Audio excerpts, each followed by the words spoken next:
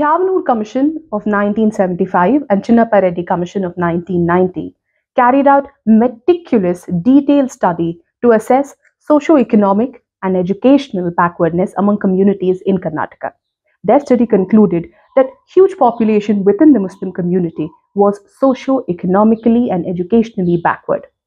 Earlier this week, the BJP government in Karnataka woke up one day and without scientific study, without empirical data, without consultation, decided that these sections within the Muslim community are no longer socio-economically or educationally backward and hence do not deserve reservation under the other backward classes category, denying this marginalized group of people from within the Muslim community their constitutionally guaranteed right.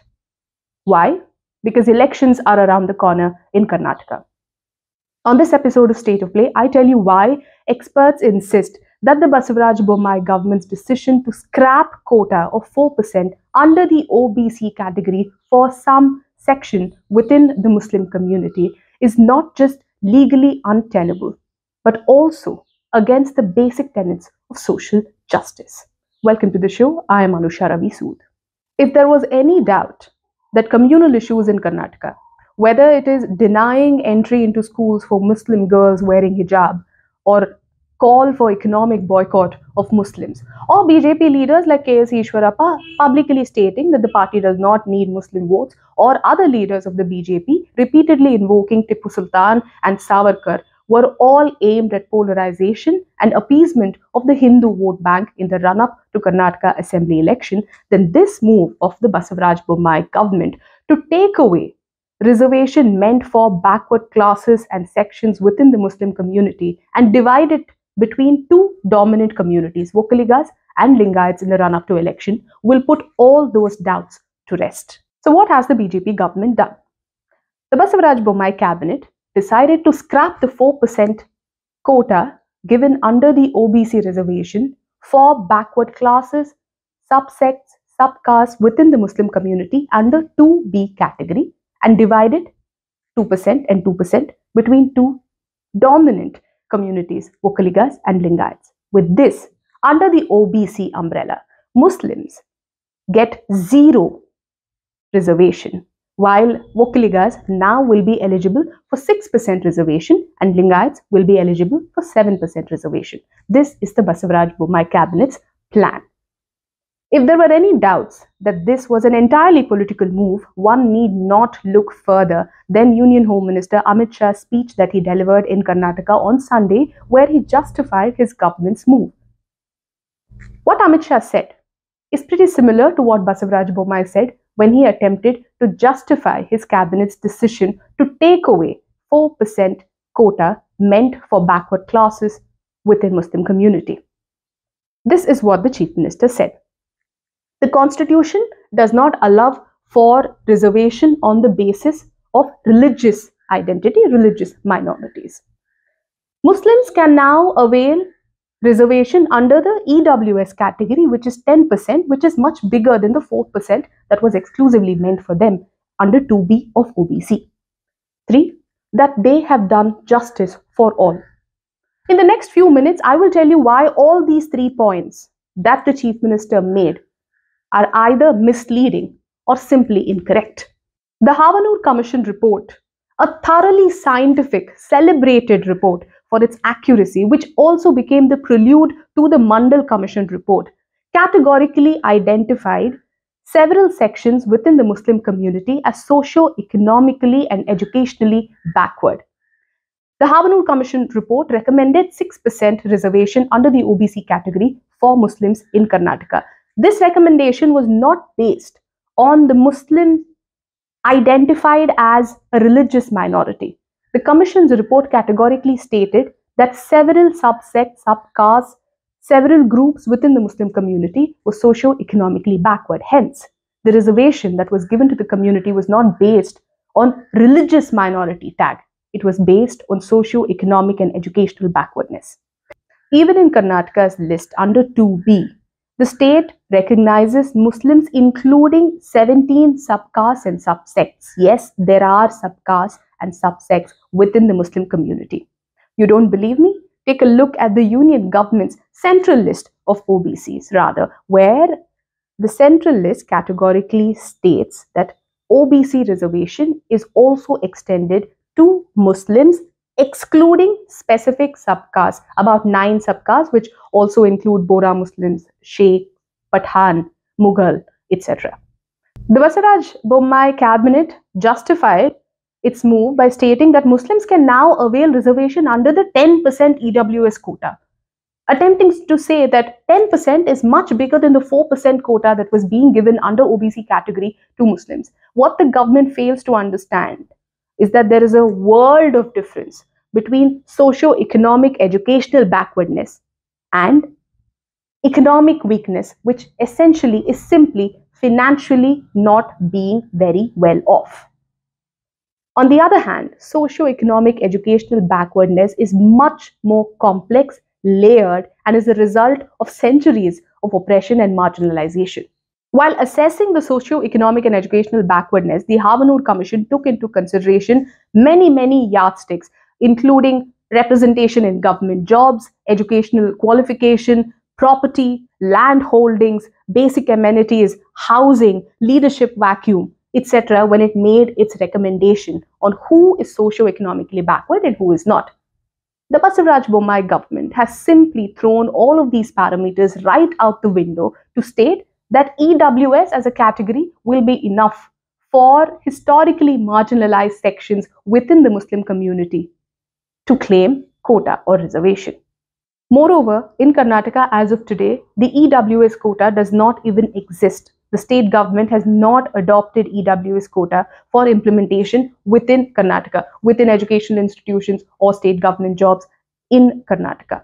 Even if it were to adopt it going forward, the government is essentially putting historically marginalized sections within the Muslim community, socio-economically backward sections, into a pool with dominant forward communities that have historically been socially and educationally forward. Putting marginalized Muslims into a pool with communities like Brahmins, Vaishyas, who have historically been socially dominant, educationally forward, is like asking a fish to climb a tree with a squirrel. This is not just unfair, but unequal, skewed, and definitely not a level playing field. Historically, educationally, and socially forward communities and castes, those communities and castes that have social capital, will definitely and without doubt fare better than those communities that have been oppressed, have been marginalized, have been denied equal opportunity for centuries. That was the very purpose of reservation, to create a level playing field for socially oppressed classes. The state government with its move, or the state cabinet with its proposal, is attempting to take away the core purpose of reservation in this scenario. And the last claim of Basavaraj Bommai, that his cabinet has done justice to everybody.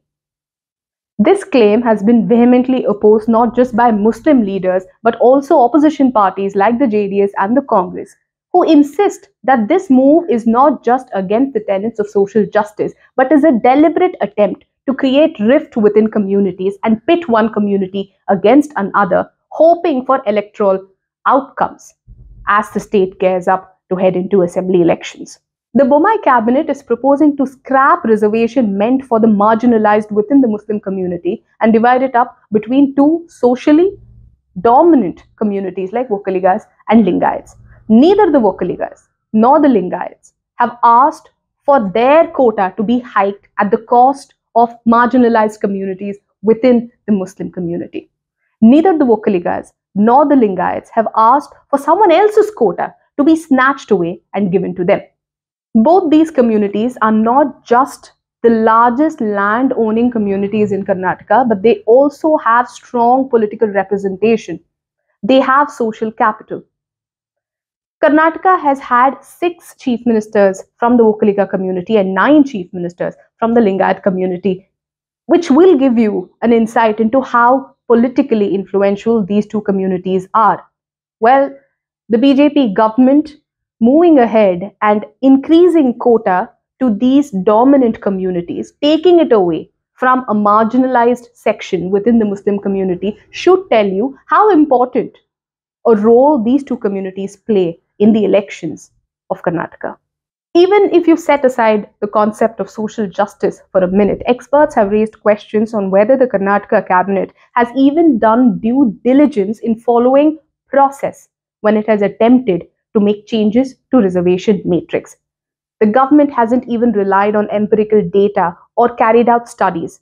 The Indra Swani case judgment by the Supreme Court very categorically states that empirical studies are mandatory if any changes, additions, or subtractions from the reservation matrix need to be made. This data is mandatory, study is mandatory. The Karnataka government has not adhered to any such study.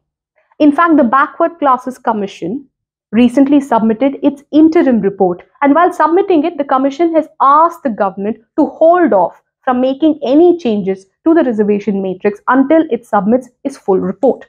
South first spoke to a few members of the Backward Classes Commission who state that they too are surprised with the government's move, and it seemed that it had much more to do with politics than to do with scientific, empirical decisions. In fact, the Commission is still in the process of collecting information from district, taluk, and village level on representation of caste communities in educational institutions and government jobs.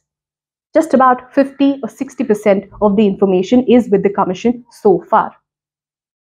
It basically means that the Bommai government or the Bommai cabinet has taken this decision in the absence of a final report by the Commission.